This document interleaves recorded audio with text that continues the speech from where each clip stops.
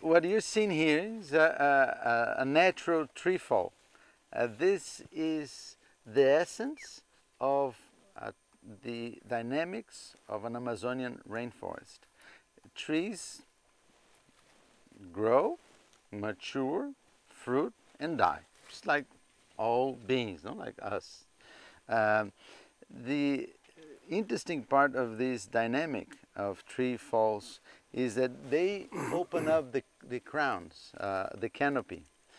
There, as you can see here, there are lots of young trees, young saplings, seedlings, some of them very small.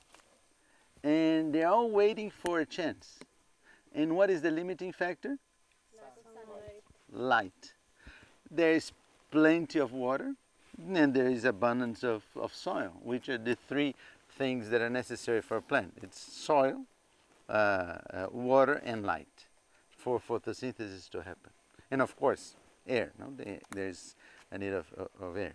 If they were in the moon, it would not work.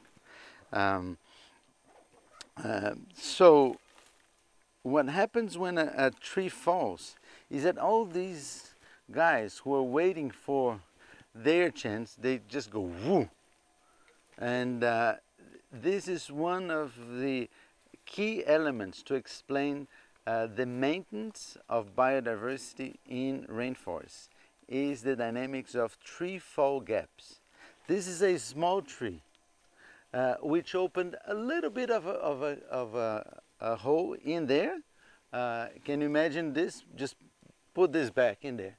So it was not the little guys here who benefited, but were the medium-sized guys. On that particular tree in here, this other one in here, this one was a little bent because probably they were connected through a vine or something.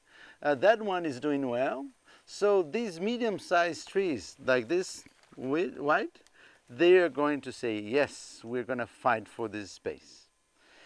Whereas in that area, what one sees in there is a big hole because it opened completely.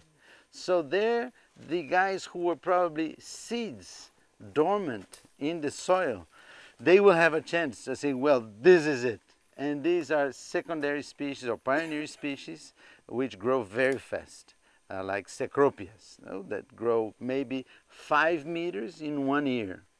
Boom, they grow very fast. In Africa, we have several pioneer species. The same goes for India and Bangladesh. They are all actually in all forests we have these fast-growing species that depend on light, and gaps are very important for that.